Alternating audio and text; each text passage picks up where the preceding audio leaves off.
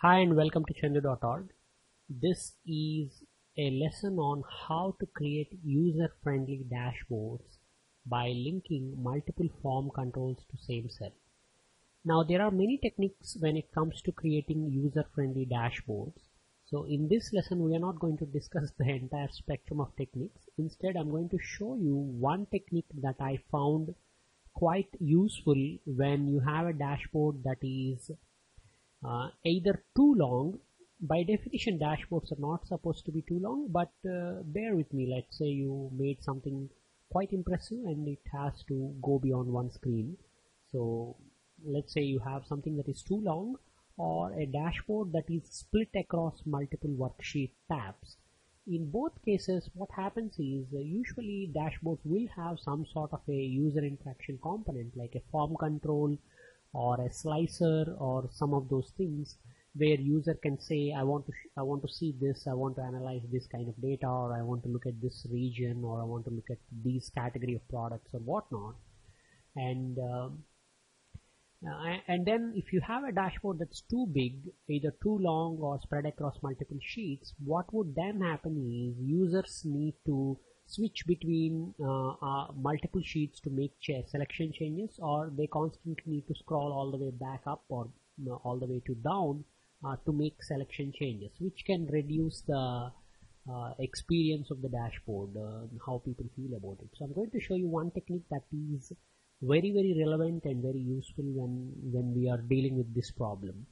So let's jump into the workbook.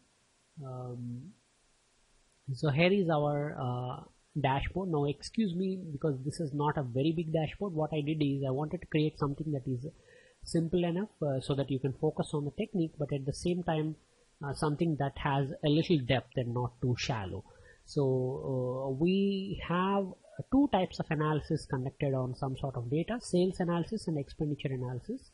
Presumably the audience or the requirement for the audience is different for these two types of analysis, but the focus will be an individual state. You have operations in 10 states and you will pick one state. So let's say I want to look at something like South Carolina. So we are looking at the product sales trends in South Carolina for all our top 5 products and all the products.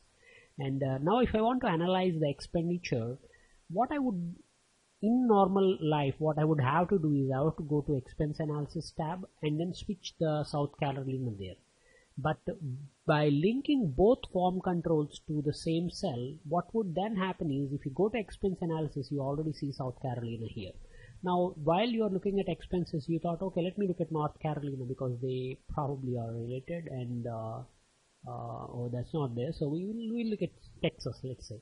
If you switch it to Texas here, you're looking at the expense 10 for Texas. When you go back to sales analysis, here it is showing Texas. So this is achieved by first adding one form control, setting up everything, and then just copy pasting that form control on the other sheet. So what happens is if you select a form control, you can see that this is actually linked to your data worksheet M5 cell. If you go here and select that, this one is also linked to the same M5 cell. So whenever you change either of these drop downs, they will update the M5 cell. So your M5 cell changes, which is triggering some calculation changes here that will calculate the analysis path for us. Now if you are curious about how the analysis itself is done, what kind of charts I have used, what kind of formulas I have used, how I went from raw data to here, well, that's not part of this lesson, so I'm not going to share that to you. But you can visit chandu.org/WP and download a copy of this workbook, and this is unlocked, so you can go ahead and break it apart and understand. There are many other techniques that I have discussed on chandu.org over the years that kind of help you decipher or at least understand the nuts and bolts of this particular report.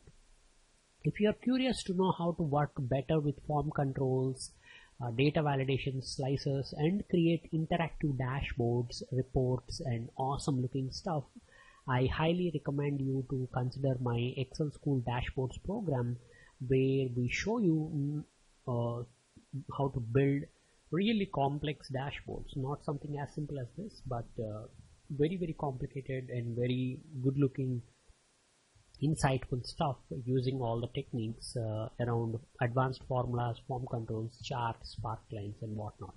So you may visit chedu.org where you can find information about Excel School as well. Thank you so much for watching this video. If you have enjoyed this, please give me a thumbs up on YouTube, and I really appreciate you for that. If you would like to get more videos, you may also consider joining our YouTube channel or sign up for the Excel School program, where there is a ton of video material to make you awesome. Thank you so much. You have a great day. Bye bye.